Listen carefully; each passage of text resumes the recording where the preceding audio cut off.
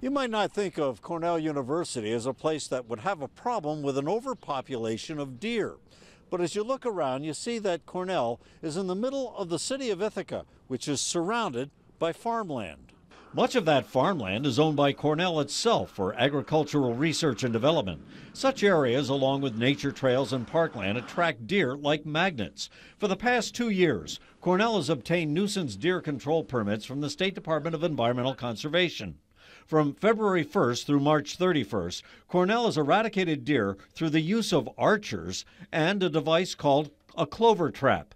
But many people in and around Cornell oppose the deer management effort. We feel like we're speaking for a lot of people who don't want our community to be an open-air slaughterhouse. James Levesque is a documentary film producer and an animal rights advocate.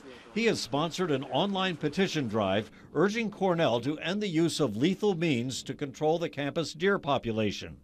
1,500 people have signed the petition since Sunday.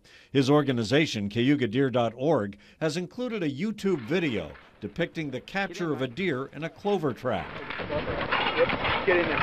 Levesque says once the animal is subdued, its captors will kill it by shooting a metal bolt through its brain. The DEC has an agenda, and that the Cornell Department of Natural Resources serves that agenda. And they have an interest in carrying out these kind of programs, documenting them, and then using that to mainstream this approach all across our state. Cornell issued a statement that the deer management program is essential to protect agricultural research, protect the health and safety of faculty, staff, and students, and protect rural and suburban neighbors. Researchers use collapsible clover traps to humanely capture and then euthanize deer. The statement says the meat is donated for human consumption.